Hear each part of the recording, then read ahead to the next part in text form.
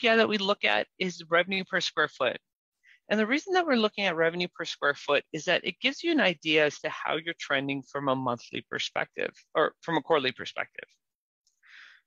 So let's say my revenue is 306,000 or 255,000, and I've got 1,000 square feet. Put 1,000 square feet. I'm about $307 or $256 a square foot. Why that's important to me is that if I've got multiple clinics and I'm trying to calculate and understand the break even between clinics, it's important to also take a look at what my revenue per square foot is between my multiple clinic sites. Each one of those will help you understand that if you are able to actually move past that break even point, or if you need to do work to lower your costs in order to try to hit that break even point.